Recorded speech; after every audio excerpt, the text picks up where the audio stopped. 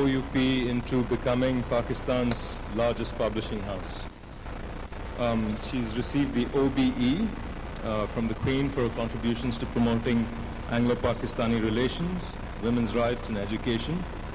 And she's going to lead us through this discussion with M.A. Farooqi and Jamil Ahmad. Thank you so much, Ameena, sorry, and over to you. Good morning, everybody. It's a great pleasure for me to be here today with some outstanding speakers.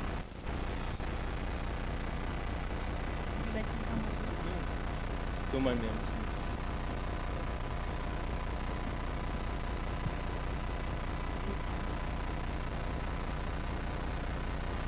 I'm so sorry to inform you, Hanif will not be here with us, but we do have two outstanding speakers. Mr. Jamil Ahmad, the author of The Wandering Falcon, a book that was shortlisted for the Man Asia Literary Prize in 2011, and it has also been shortlisted for the DSC Prize for South Asian Literature for 2013. Congratulations, Jamil Saab. Jamil Ahmad was born in Jalandhar in 1933.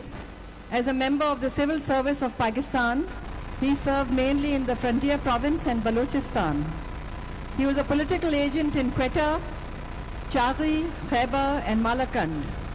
Later he was commissioner in Dera Ismail Khan and Swat. He was also chairman of the Tribal Development Corporation and was posted as minister in Pakistan's embassy in Kabul at a critical time before and during the Soviet invasion of Afghanistan in 1979. Islamabad.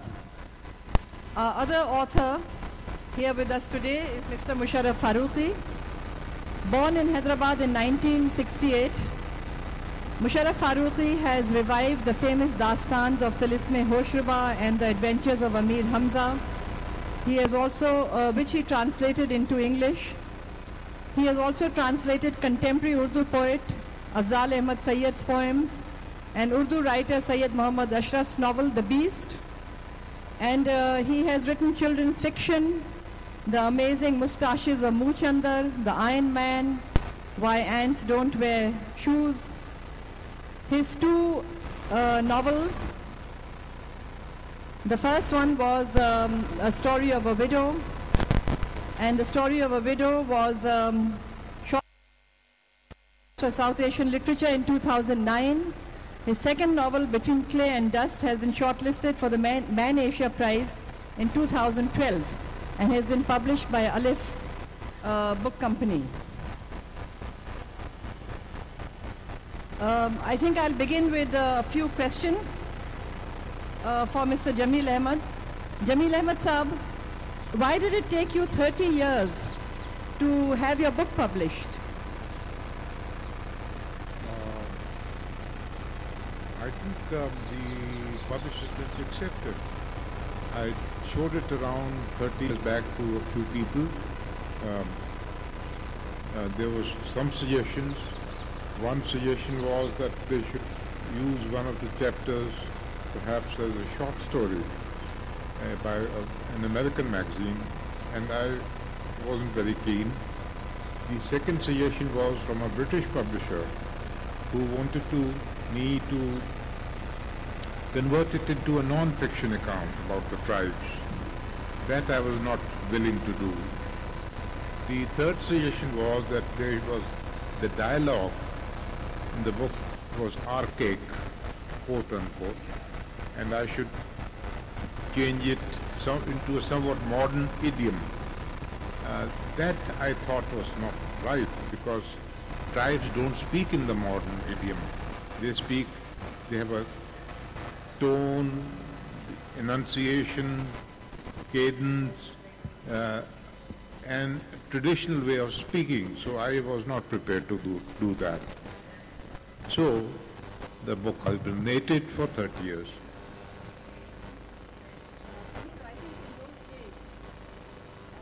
It was probably not, I think their aims and objectives were probably different. Because I'm sure, as you said, I mean, today it would have been a different story.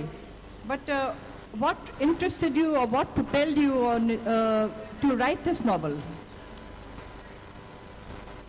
I think looking back, I was always interested in the tribes. Even as a school child, I had no idea about the frontier tribes, but I mean, I was interested in the tribes of India, Sansis, Ods. I was interested in the tribes of America, traditionally the Red Indians. I was interested in the tribes of the Fulanis and Hazas, Mashonas, Matabilis. Then I was posted for a short time to what was then East Pakistan. I became interested in the Santals, and it continued. But when I was given a choice for my posting, I opted for what was then called the frontier list, service on the frontier. And I was lucky. I got that posting, and I think that's one thing which was great in my life. I got the thing of my choice, and I loved that area. And then, of course, a lot of things happened. Then I had some free time. I started writing, and my wife suggested I should write about the tribes, and I did. And that's how it is. Thank you. Ladies and gentlemen, as you know, the topic of this session is how tradition and honor, conspiracy and conflict are treat life and her.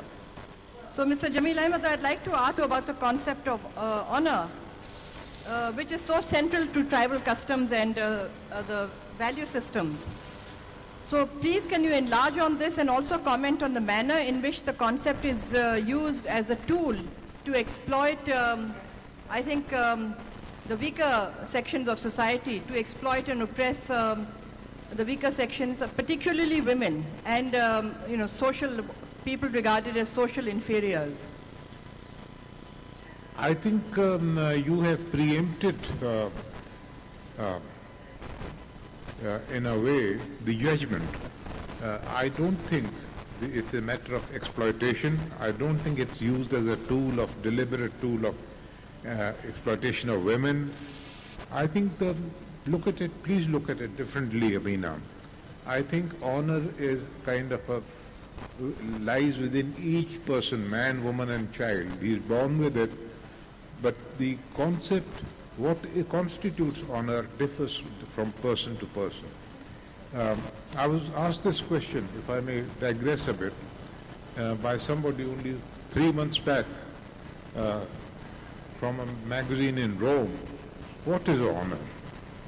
And I was stumped. We use this word and we find it difficult to define it. So I looked up the dictionary, and there was, respect, there was morality, there was, rectitude.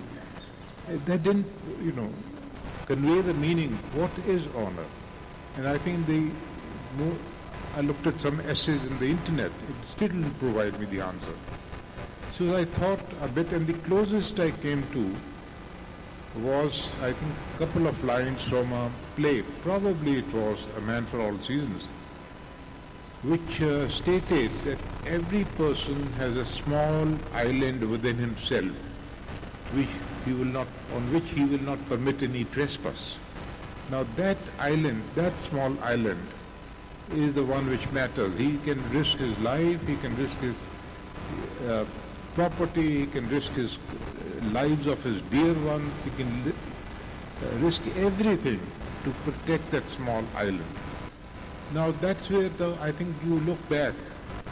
I mean, the other sort of aspect is that in the old days, traditionally, you see man's word, women also, there were no documents, there were no court record, there were no rules and regulations and systems. So the man's word was very, very important. His commitment. I mean, it's mentioned in the scriptures, it's mentioned in the religious texts. Oath was very important. Now, that's where I think the genesis of honor probably lies, that two things combine. That a man's oath, person's oath, his sense of right and wrong, the core of that sense is what is honor. It's not a tool of exploitation, Ameena. I don't agree with you.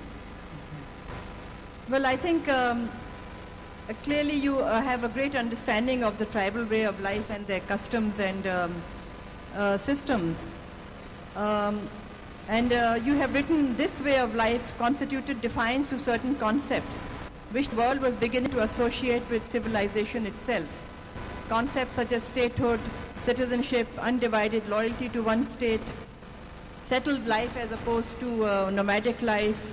So are you suggesting that these traditional concepts are incompatible with the modern life and with citizenship of a modern state?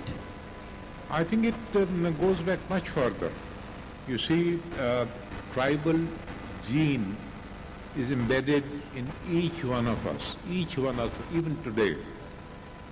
And tribe is the core, is the basic building block. I feel, I'm not a trained anthropologist, but I feel that the tribe is the basic building block of human civilization. It probably came about even before the humans started pairing.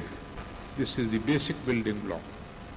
Now, you look back also and you find that every other form of collectivity, feudal system, nation states, consumer capitalist society, I mean all along, you could, lots and lots. There has been an adversary relationship between the tribe and every other form of collectivity. I mean, the oldest I can think of probably is Caesar's campaign in Gaul. I mean, that's a written account. And even 2,000 years ago, tribes have struggled because every system is jealous, envious, feels threatened by the tribe. And even today, you see it many, the same feeling of a little bit of anger with the tribe for no reason. Tribes have been on the defensive all along. But then they have struggled for a long time, and I think that if you can provide protection to birds and plants and animals, please protect the tribe. They need to be protected. So, in that case, Jamil Saab, I mean, are you in a way supporting tribal values and attitudes towards such concepts as honor? I mean, you do approve of them I do. I think that of all the forms of collectivity, I think every collectivity has a little tyranny inbuilt into it. Even if even if it's a husband and wife, there is a bit of tyranny in. And tribe as a system has the least amount of tyranny imposed upon its members. I favor the tribe. That's why I think the women in your book, The Wandering Falcon, are far from being shrinking violets. I think they're very strong-willed and very assertive. And yet the stereotype is that women living in such societies are meek and docile. So what is the source of strength of women in your mind? I think the first story, I don't know how many of you have read the book, but the first story actually is, of course it is true that, the woman suffers, so does the man. But I think the basic point is that an oath was taken, whether it is marriage oath, and unfortunately, rightly or wrongly, the tribal rules, systems, taboos, rights and wrongs protect the oath when it's taken in any form. And here was a marriage oath which the woman broke. And unfortunately, I sympathize with her because I've seen this happening. The towers standing in the desert, twin towers, men in women still fall in love despite the terror. Men visible over the skyline, they still fell in love. But that is what the first story tends to portray, that, unfortunately, sometimes the rules go wrong, but they are there. I think moving away from women, just talking about the locals, the peasants, the nomads, the common folk, they cling on to tradition like an anchor. Is that, do you think that they should continue doing that, or should they try to come out of this culture and move into the mainstream? I have no recipe for them. I'm just describing what happened before my eyes. The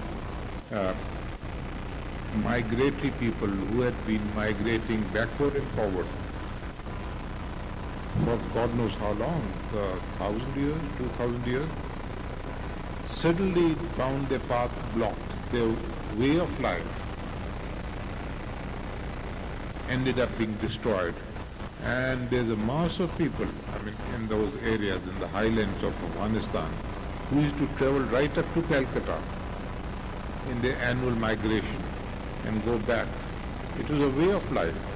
But then there are terrible tragedies happening all the time in history, and this is one of them. And I don't think it can ever be reversed, because nation states, as I told you, tribes have suffered, nation states have dominated, they are on the verge of victory. So that's why I plead for the protection of the tribe. Please think about them, and they need to be protected. Yes, absolutely. But, they have been exploited by their own tribal leaders and by the state. I think, Ameena, you have not lived in the tribal areas, because the exploitation takes place much more in the consumer capitalist societies, in the cities, in the villages, in the feudal areas, than it takes place anywhere else. Yes, absolutely. Yes. But except that, in settled areas, in big cities, there is this chance to get education, to start thinking, and to some extent to be able to think independently and stand on their own feet. No, but without education, how are they supposed? I think there's a difference between literacy and education. I think probably in some cases tribes are more educated. They may not be literate. Yes, absolutely. So do you see literature as a huge and growing data bank of recorded life and its experiences and the thoughts that they have given rise to? Sorry? Literature, just coming, do you think literature, do you see it as a huge and growing data bank of recorded life and experiences that you have had, which result in greater understanding of life and human action in the reader? I think it's a responsibility with every single young man and woman, because a lot of data, a lot of narratives, a lot of history has been unrecorded and is disappearing. There's no record. And each one of us needs to write down for the subsequent generations. My wife tells me, why don't you write? I said, I don't have it. She said, even if it doesn't get published, write it for your children, for your grandchildren, but don't waste your time. I can't do it, but I think each one of us needs to report something. Yes, absolutely, and I think you've added a great deal to the body of knowledge known as literature. Now, the traditions and the code of honor that you observed in the society, were you sort of doing research for writing a book, or was the book the outcome of your interest in them and the Baloch tribal society to which they belonged? I was doing no research. But see, these things hit me, small things. They're not a part of the book. May I narrate a small incident? I was in this place where the first story is based. It's a place called Chagai. And I've narrated it to my brother and others, so please don't forgive me for repeating it. But there was a tennis court. There were only 4 tennis players in the whole of 20,000 square miles of desert. Sometimes you 4 would happen to get together and we would fix a game of tennis. We were playing tennis on that day, and there was a locust attack. The sky darkened, we broke up the tennis game. I started going back, climbing to my there was a pimple of a hill on which my house was located, trying to walk back. And I found some 10-year-olds, 12-year-olds, young boys running about a patch of green, which was called the political agent's garden, with scraggly cauliflowers and things like that. And I found that levies were chasing those boys. I said, why are you chasing them? They said, they're running about in your garden. So I sent for the levies to get me my official paper, my office seal, pen, and I wrote a permit to the leader of those boys. I said, what's your name?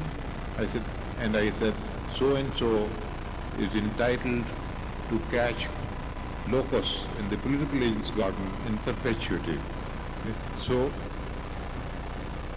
20 years or more later, I was chief secretary in Balochistan, and a man walks up in his 20s and, into my office.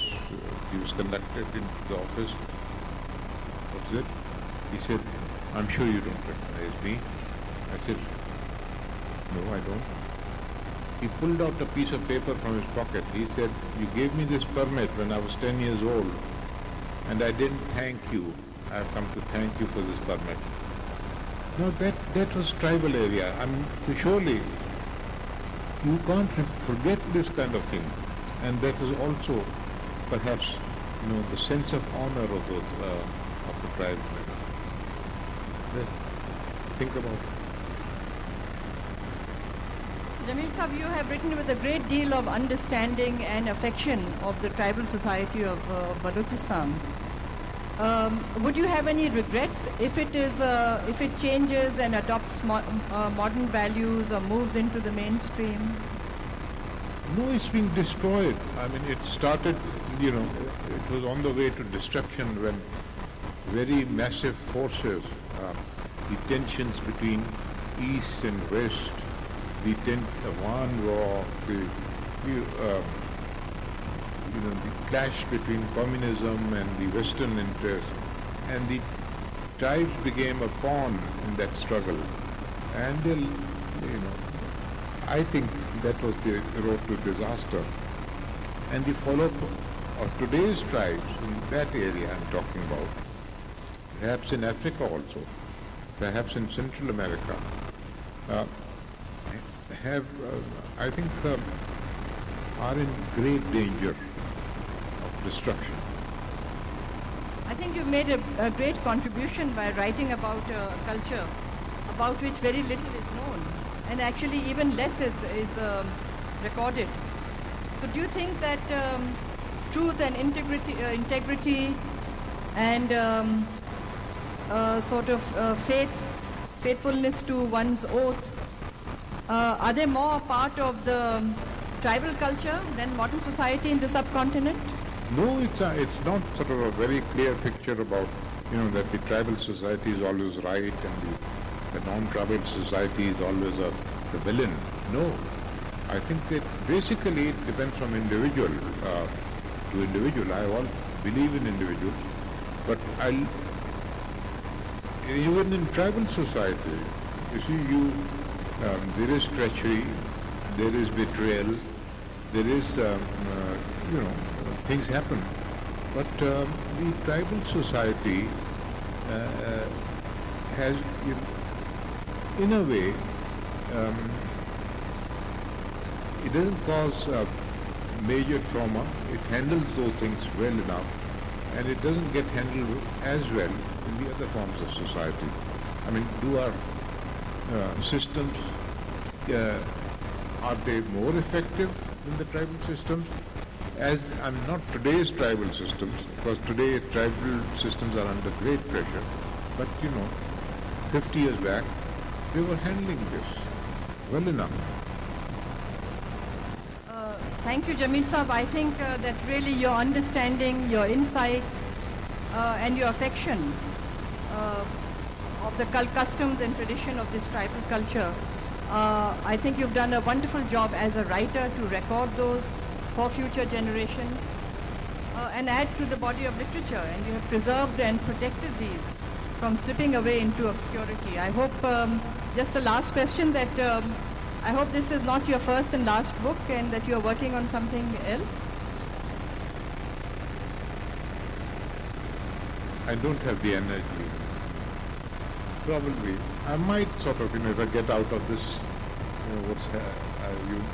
I had a fall and I damaged my muscles.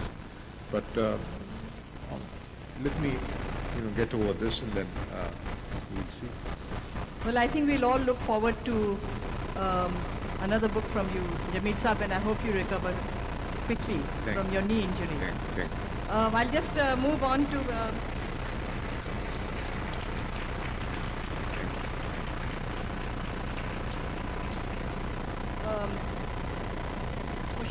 Farooqi. Thank you for being here today. Thank you, Ameena. As I said, Musharraf's first book, The Story of a Widow, was shortlisted for the DSC Prize for South Asian Literature in 2009. And his second book, Between Clay and Dust, has been shortlisted for the Man Asia Literary Prize 2011. Between Clay and Dust is a novel set in an unnamed city in the north of the subcontinent and features two formerly skilled practitioners of ancient crafts who are now past their primes, the wrestler Ustad Ramzi and the courtesan Gohar Jahan. As is clear, the professions are also age-old and are evolving in ways that the two of them cannot cope with. The central theme of your book is thus tradition. So Musharraf, in your novel Between Clay and Dust, your knowledge of the Pahalwan culture and traditions is very impressive. But your antecedents don't include links with the Pahalwan society. So where did you get your insights from? Can empirical research alone provide the dimensions that turn information to literary subject matter? Actually, there are antecedents. I used to wrestle with my younger brother, and so that got me into it. But really, this getting into a very strict code of life like the Pahalwans have is not easy, and I would have been completely at a loss had I not found a book called The Dastan-e Shahzoran Bar-e-Saghir, which means the history of the wrestlers of the subcontinent. And I found that book just by chance, because I do my research on the Dastan, that's the genre that I translate from. And I was looking for books on the Dastan, and somebody at the Toronto Robarts Library had they just cataloged this book as Dastan because they saw the name Dastan and they thought, it's not history, but it's actually the Dastan genre. So they put it with the Dastan books, and that's how I discovered this book. But then that was my entry into the world of the Pahalwans. But before that, even before the novel started, I had in mind an idea to explore what the phenomenon that the Pahalwan, that we call Pahalwan is. And it was initially going to be just maybe a 2-page essay, a Borgesian essay, like he's written about Shakespeare, the essence of Shakespeare. So something like that. But as I read about that and, I began to think about these characters and I read about their histories, I began to see them moving in their actual physical space. And when you see somebody in a physical space, suddenly that world comes alive, and you from that space to human relationships and how they conduct themselves with each other is just natural, and that's how this story grew and became the novel that is called Between Clay and Dust. The fading Pahalwan culture, I think, like the tribal culture of Mr. Jamil Ahmad's book, seems to have had its own sense of, a very strong sense of honor. Do you think this is the hallmark of all past and dying cultures? Or do you think new cultures evolve with their own codes of honor?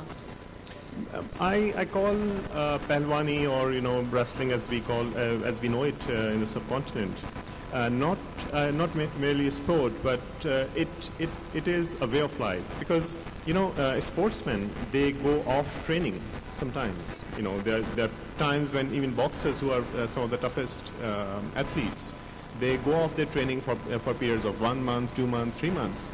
But the Pahlwans, they never discontinue what they do. They still get up at 3 or 4 in the morning. They go through their exercises, and it's a way of life for them. And that still exists. For example, in Gujranwala and even in South India, it's not Pahlwani is not just limited to North India. Even in the South, there's a very strong tradition of Pahlwani and physical and martial arts. So this just it's as a culture, as it may have lost the prominence that it once enjoyed when the Rajas and Maharajas and the princely states were there, and they would patronize them. But now it's become more focused on surviving. So with the sense of survival comes a sense of compromise, and this novel deals with that compromise and the conflicts that arise from that. Musharraf, the characters in your book, the aging wrestler and the past her prime courtesan of the wife, are both committed to the traditions of their occupations. Ustad Ramzi still perfumes and kneads the clay of the akhada, and Gohar Jahan still performs the morning riyaz. Are they not slaves to tradition? To what extent were they in fact exploited by traditional society? And are they becoming irrelevant anachronisms today? I will say this not so much for the Pahlwans, but for the Tawaifs, who used to be an institution. And they were not prostitutes in the sense we understand the Tawaif today, but they were closer to the concept of the geisha, the Japanese courtesan. And it was a culture into itself, and many of what you call polite society, members of the polite society would be in attendance at their quotas, and they were not there merely to enjoy the physical charms of the particular woman. They were there as members of an elite, and it was we have the French tradition of the salons and whatnot, and some of these Tawaifs were artists in more senses than one. I mean, they were great poets, some of them were amazing dancers, singers. So they were not treated as flesh, which we now consider them to be. They were treated as equals, and they acted as equals. There were people who would not be allowed entrance, if they stepped out of a certain code of the quota. And no matter, if they were Rajas or Maharajas, they would be denied entry. So, this kind of culture would not have occurred without, that being a respectable and a venerable institution in itself. But coming back to to answer your question, yes, once that prominence was lost by the quotas, and again, after the disintegration of the princely states, and after they were given back, after they merged, and something which Mr. Jamil Ahmad said, just like the tribes are under threat, with this force of what we call modernity. The concept of nation state, it took away a lot of the licenses which were enjoyed by the princely states, maybe for some very good purposes, and as a result, they had to fend for themselves. And again, then the compromise came. But Gohar Jahan, looking at this, the wife sitting at somebody who had grown up with this sense that this quota is going to be there, and I'm going to be present at the quota, whether or not I'm an active practitioner of this art. I will pass on my tradition to the next generation of the wives, and the next, and the next. So when this world is eliminated and is no longer there, then there's this sudden sense of complete loss and confusion. I mean, how do you cope with the sense that your world has been completely taken away, all its coordinates have been lost, and you're just there staring at this light which is coming into your eyes, and you are unable to make any sense of the present reality. So in that sense, because as institutions, both Pahlwani and the Kotha were dependent on patronage of the princely states, they were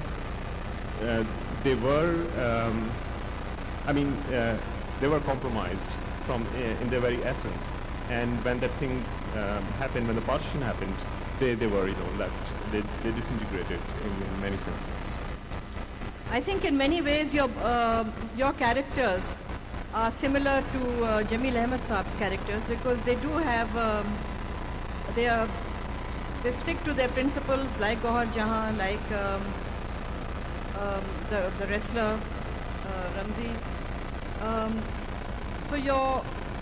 But I find that clearly, I mean, the Kotha culture, and I wonder if you'd like to comment on how the Kotha culture has changed in Lahore's Hira Mandi and in Karachi's Napier Road, where these places were declared illegal, and then they didn't come to an end, the activities of the Kotha culture, but they spread out through the whole city. But I think then it's sort of moved from a dedication to music and art and culture more to an exploitation of the female body. Would you agree with that? Well, I've not been there recently. I've been there, as a reader, the history of the Kotha. But I'll tell you what happened recently. I've moved away from Karachi. I actually ran away from Karachi to, write in peace in Lahore. So I'm based in Lahore, which is, the home of many Kothas. And a friend of mine, Rafi Alam, he took me on a round of the old city.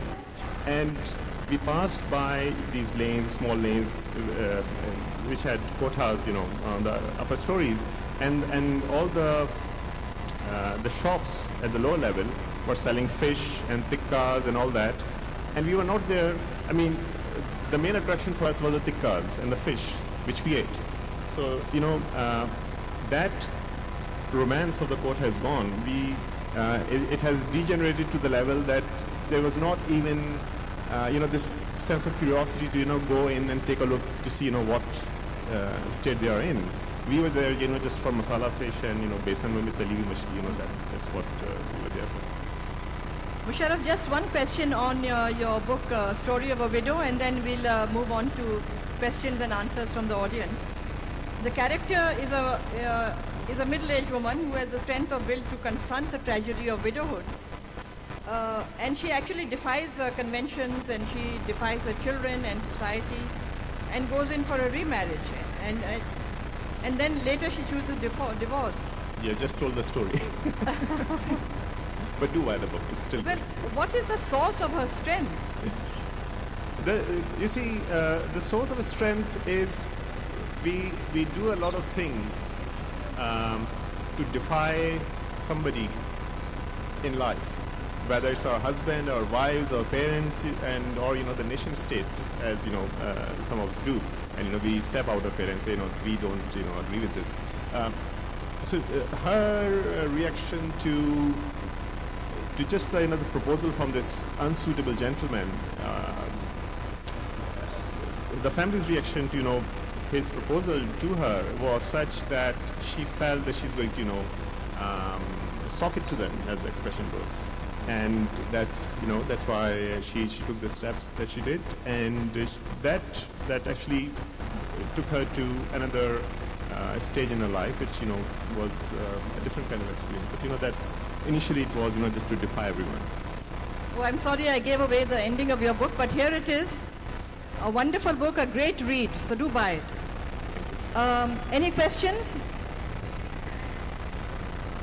I think the lady in the back with the black sweater.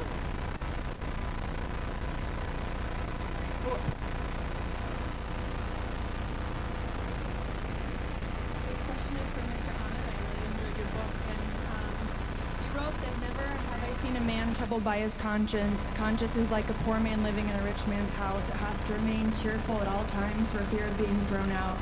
Our cause is right because we think it is right, but never depend on your conscience, yours or another man's. Where does this paragraph come from? And if we can't rely on our conscience, what I'm sorry, I couldn't get it that clearly enough. You wrote a paragraph about consciousness, people's yes, conscience, and whether or not it is useful or not. So I was wondering if you agree with that. That, let me confess, is something which came to my mind of its own, because I've seen human behavior. And in Urdu say, uske zamir ne mulamat ki. And I felt, I thought about it, 20s, maybe early 30s, that I've never seen a man haunted by his conscience. He has been able to do the most vicious things. And I've seen him, justifying it. Oh, he did it to me. Oh, he did this. And the most vicious things have been done. And the conscience is, in literature, in poetry, that doesn't exist really, almost doesn't exist. So I thought that, this story, when it related to two contenders, you see, the old man, I tried to show that he's, there is wisdom in the tribal people. They understand, this came from his lips, that conscience doesn't mean much. It only means, it's a word in literature, it's a word in poetry, it's a word perhaps in scriptures, but in actual human lives, unfortunately, it counts for very little. Does that answer your question? So many times you have said that conscience does not exist in literature and others. No. I think it is subject to different opinion, there can be. And in your earlier things, you have justified the tribal system and values as if they should not come into terms with modernity. What are the negative effects that you find with modernity? And the second question to another book, see the whole situation in the world where the flesh has gone into the background and the art has gone into the background from Kotha culture, I feel, because of the cinema and availability and our moving toward the permissive system in a way, compare like Western world, that has made a different thing altogether, the whole story of Kotha culture. I'm Professor Yusuf Azmi. You will pardon my perhaps enunciating the response the way I'm doing it, but this is what I was talking about when Ameena asked me a question. I said the harassment which the tribes have faced has been, it's a long story, 3,000 years. And today it's a kind of a verbal assault when, without understanding, without, what is a tribe, what does it constitute, what are its limitations, what has it offered the world. We go on to make a case for social engineering of the tribes without even understanding the tribes. The tribe, and you, I'm sure that you, when you are asking this question, there is still a tribal gene embedded somewhere, and under the certain set of circumstances, I assure you that gene will emerge once again. But you are entitled to your views, but please don't enforce them on the people who don't want to live by your rules. I need to compliment Musharraf for an excellent book, Between Heat and Dust. Thanks so much for giving us such a beautiful etching of the two characters, Musharraf. I was really interested in knowing if you heard back from either of the communities on what they thought about what you did. Thanks. I'd never seen an akhada, the clay pit or the wrestlers where the wrestlers live. And the book was launched in April, and in June it had its launch on the 1st of June in Lahore. So I went to an akhada with a friend who was handling the publicity of the book. And I stepped into an akhada for the very first time. And I spoke to the Palwans. I said, I've written a book about Palwans. Oh, you've written a book? I said, yes. He said, where's the book? I said, give it to him. So he flipped through the page. He said, where are the pictures? And is my family mentioned in it? So I said, yes, the mention of your family is there, which was not, but I had to, make him happy about something. And but I said, the pictures, the publishers, they skimp on everything, they took out the pictures, but they were also there. So that was the reaction. And the quotas, I just go there to eat fish. So.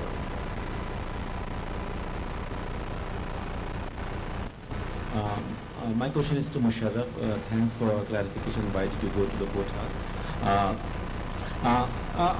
While collecting materials for writing a book and while writing a book, Musharraf, Manto has written a lot about quota culture, and many of his characters are Tawaif and all.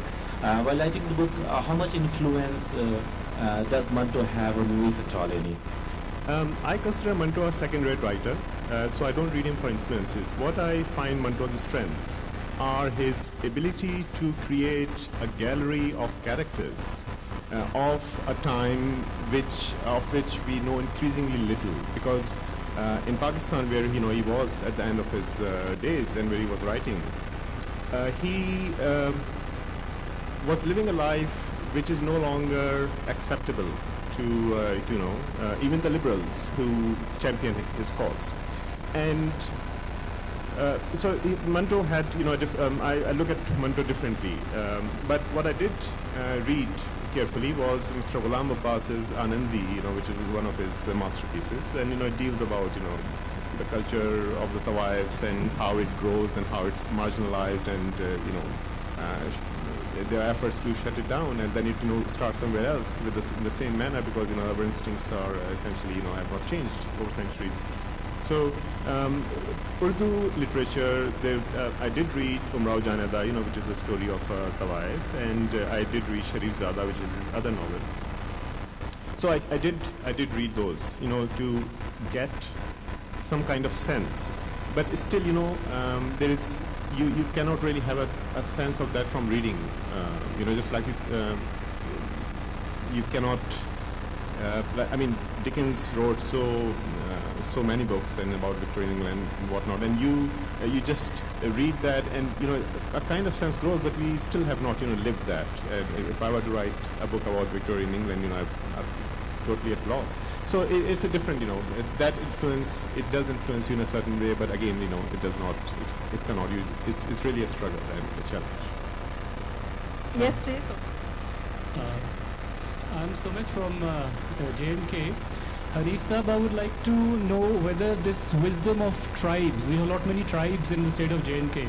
Can this tribal wisdom really help us find a solution in the region, especially in J&K? Solution, I think the problems are immense, but I think the solution, there's no quick solution today. I think for what's it's nothing to do with the book, but I've always felt that when I was growing up, the greatest influences were the school teachers and the parents. You grew up, the way you grew up, I think that sort of influence, and the collective influence came about because the parents all conformed to certain standards, the teachers all conformed to certain, this is in the cities. In the tribal areas, it was simpler. In the cities, the task was more difficult. But in the tribal areas, I thought they had an easier time guardians, the parents, because the collectivity itself conformed certain standards, which made the tasks of the guardians easier. Now the tribes are getting shattered, so we can't say that, you simply transfer the tribal standard to the cities and it will work. No, it won't, because tribes are getting shattered, they're getting battered. And I think tasks will have to be taken from the earliest stage by the teachers and the parents. That would be the right way of looking at it. I don't think the tribal system can do much simply by trying to re-engineer the city populations. It's not that easy. Have I answered your question? Last question. My question is to Jamil Saab. I'm right here in the front. Yeah. Oh, sorry. I would like to ask you whether you felt that share a little bit with us the approach to language that you experience with the tribals. How is their approach to language and how did you see that change over the years? I hope I can give a short answer. When I went into the tribal areas, I chose the specialist service. I think the requirement was carried over from the previous 50 years of this service, that you had to learn, I had to learn Pashto because I was tasked for the Pashto speaking areas. And you had to pass an examination, both written and oral. And otherwise you were kicked out after 6 months. You had to do it within 6 months. So I had to get a tutor, I had to have a conversation. And rightly or wrongly, at one point I acted myself as the examiner of Pashto for the other. But the incentive was that you got an allowance of 100 rupees a month added to your pay if you passed that examination. Now 100 rupees was a fantastic sum in those days, and that was the second incentive. So I have managed to do that. And the added to that was that for every additional language you passed, Balochi, Brohi, Persian, these are the languages in those areas, you got a lump sum honorarium. But I did only one language, Pashto. Although I served in the Baloch areas, but I was able to manage with a bit of Persian because I had done Persian in school. So I was able to manage, but Pashto was my basic extra language. Thank you very much, Mr. Jamil Ahmad and Mr. Musharraf Ali Farooqi. And thank you for joining us. And thank you, Ameena. Thank you so much. As a small token of our appreciation, we'd like to gift you all a scarf from the festival to keep you warm on Jaipur nights. Mohammed Hanif can shiver.